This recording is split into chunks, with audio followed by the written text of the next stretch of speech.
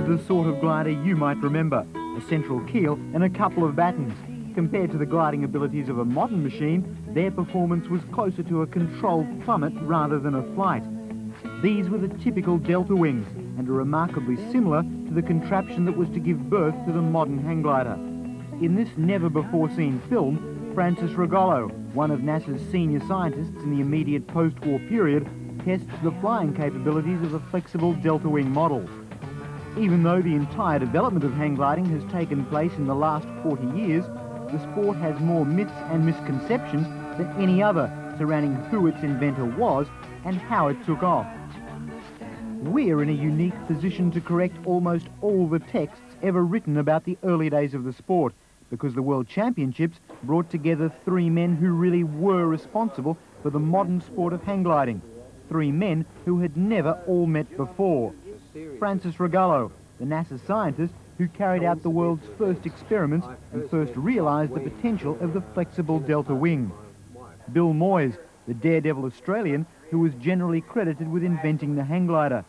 The father of the sport and the owner of one of the biggest hang glider producing shops in the world. And John Dickenson, the quiet North Coast salesman, the man who really did invent the hang glider.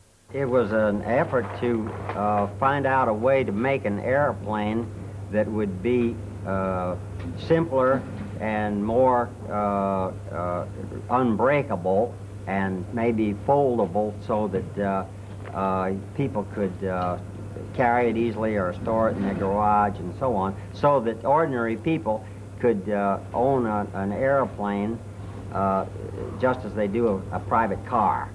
I started working on this right after the war in 1945, thinking this way, and it was about 1948 when I got the idea that maybe it could be completely flexible, and made models and got some kites and gliders to work successfully in that manner. The models were indeed tiny. It meant he had a hard time convincing NASA that what looked like an advanced paper plane had a practical application.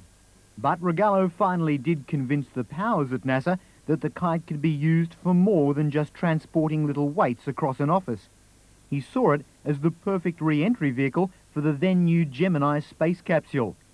It was a photograph of those full-scale tests that caught the eye of a young New South Wales North Coast sales manager. It was John Dickenson who saw this photograph and realised it was just what he needed, a crowd puller for the 1963 Grafton Jacaranda Festival. His early interpretations, with himself strapped in, crashed sometimes horribly, but despite some serious dunkings, he finally got his delta wing to work. It was a water skier called Rod Fuller who, after several false starts in September 1963, flew a Dickenson kite around behind a ski boat and landed it back near the beach under perfect control. Dickenson had what he needed for the Jacaranda Festival. Made from Oregon timber and flapping blue banana plastic, he discovered that his device, once at the top of the rope, could glide to Earth, not stall and drop out of the sky like other towed kites that were popular at the time. It was a great idea, an idea he spent 2 years flying and trying to sell before he met Bill Moyes. Bill was persuaded to try the kite by another famous Sydney-sider, Gelignite Jack Murray.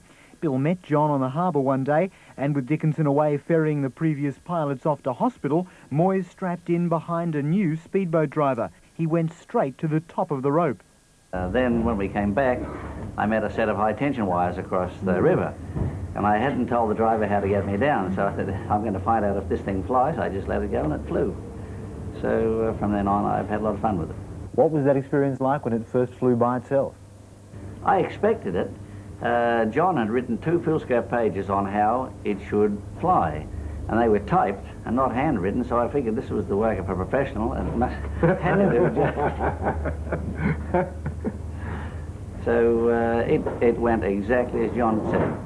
And when I was having lunch, John arrived back from the hospital, and he said, hey, that guy's flown the kite. And he rushed up to me and said, how did it fly? I said, just like you said in the pages. He said, did it? That was the first time that I knew that I was the bunnies. But Bill became far more than just a test pilot. In fact, from the time I first flew in 1963 to the time I met Bill, I'd tried absolutely everything. I was literally possessed by the thing. I knew what I'd done, but I just couldn't seem to get anybody to understand what I had done.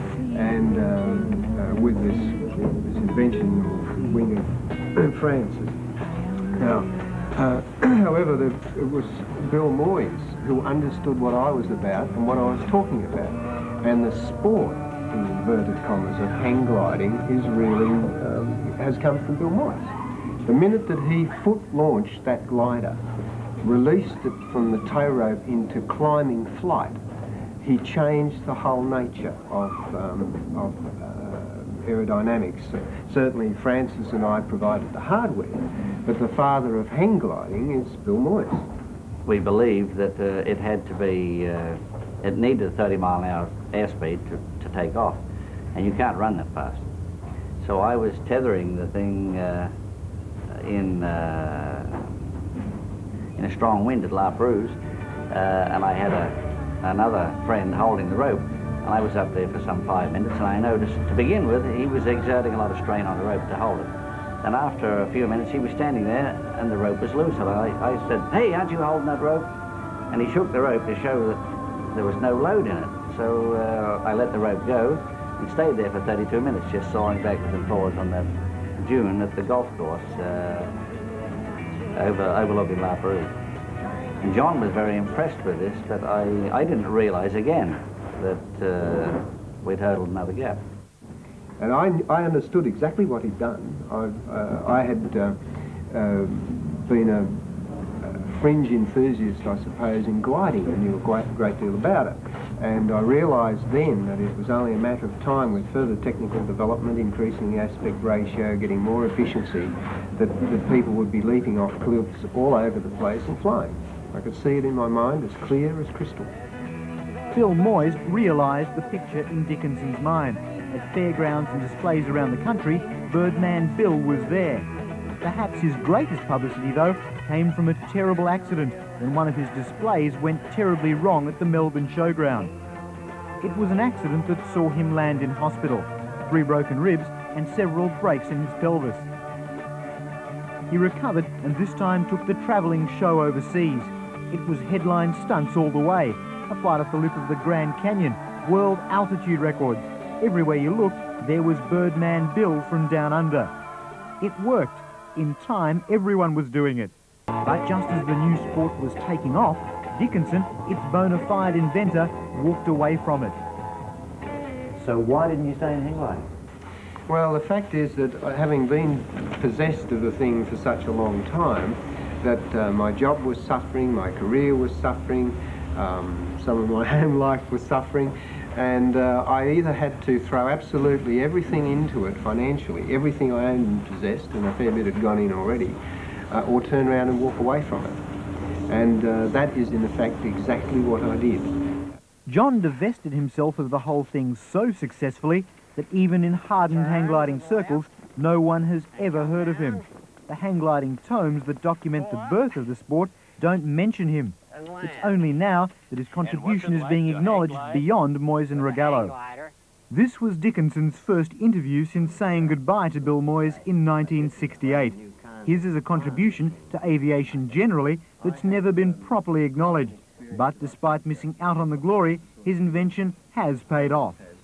In 1977 I visited Europe, and I went to the top of Riga Mountain, and we just arrived there and 3 or 4 guys turned up with hang gliders. They may even have been Bill Moyes gliders, and leapt off a 6,000-foot mountain there, and I was just left goggle-eyed and open-mouthed of these guys leaping into a 6,000-foot sheer drop. The machine that I designed, they didn't know who I was, I didn't speak to them, but it left me with tears in my eyes to see these guys climb away as they got into their prone harness and fly like eagles. And boy, that is really something to know that you're a part of it.